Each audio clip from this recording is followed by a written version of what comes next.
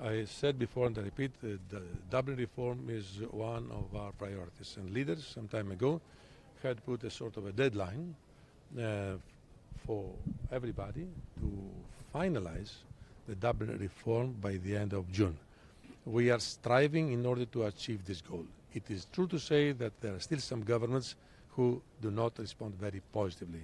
But here we are, not to dictate, as I said, but to convince them through very rational arguments what is in the interest of everybody. Because if we do not adopt a common asylum system for the years to come, Europe will be exposed in many problems.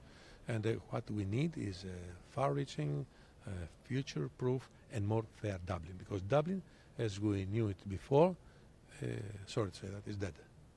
It cannot work. So we need a new Dublin.